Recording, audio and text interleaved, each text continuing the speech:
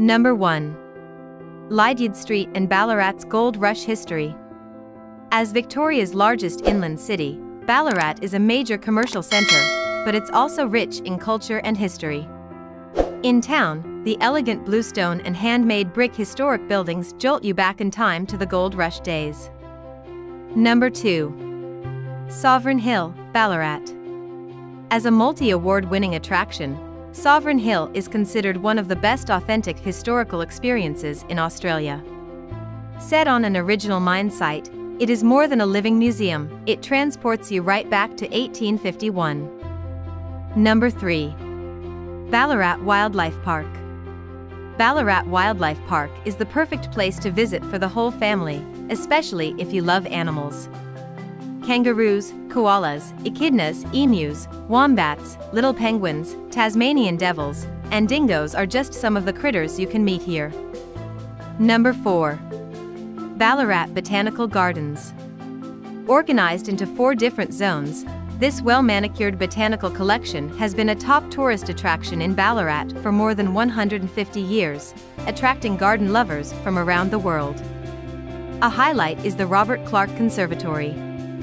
Number 5. Art Gallery of Ballarat. It's located in the heart of Ballarat's Central Heritage Precinct, and its elegant heritage-listed building with striking contemporary additions reflects the diversity of work within, from colonial-era pieces to cutting-edge contemporary works. Number 6. Lake Wendouree.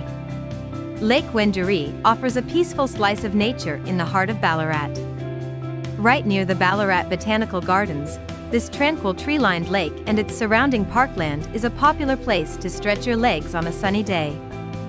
Number 7. Eureka Centre Ballarat.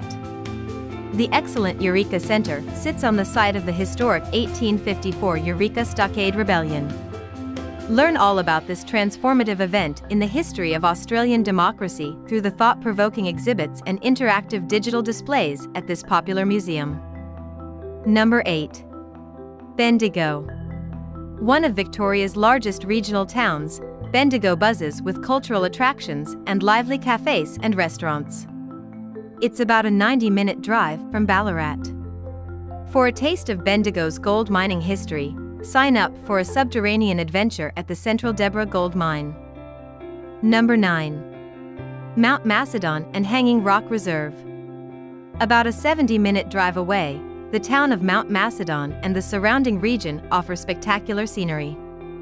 Mount Macedon nestles at the base of its namesake mountain and was a popular escape from the summer heat for Melbourne's well-to-do after the gold rush.